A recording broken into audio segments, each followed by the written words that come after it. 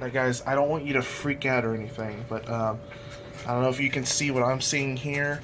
I think, and this is just like just personal opinion. This is based on my information from personal analysis. Just taking, the experience that I'm seeing here and making a judgment call on it myself. But you should do the same. You should take in your information. You should always check your sources. You should check Snopes. They're a good, reliable place to, fact check everything. But I think, and now I'm not a meteorologist either. I want to get that out of the way too. I don't study the stars. I don't study clouds. I think clouds are bullshit. I think...